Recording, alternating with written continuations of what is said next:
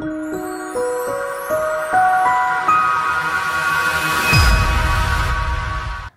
my name is Catherine Went with Syscon, and thanks for taking a moment of your time. I wanted to share with you a story that the techs shared with me. It turns out that a server in Vegas was hacked, and how they got in was a low-level thermometer in a fish tank. It was connected to the network, had some simple basic security on it, and they found a way in. It made me think about how many times I've shared with you that the small to medium-sized businesses are the primary target right now for hackers. They're looking for the easy ways into your network, and you're vulnerable. You guys keep cash in your account, they know that. You got to make payroll next week. You tend not to have followed all the security advice that you may have seen, and perhaps you're waiting to sign that quote.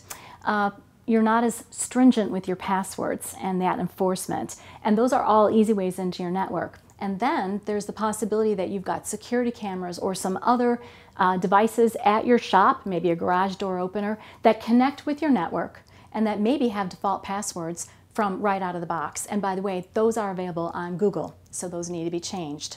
These are all potential points of risk for you and for your network. So it's important you take a look at those. Remember that the safety of your business and the safety and security of your network is only as strong as this weakest link. So take the time to dive in and get a handle on that. And if you need any help, you know where to find us. And for now, have a great rest of your week.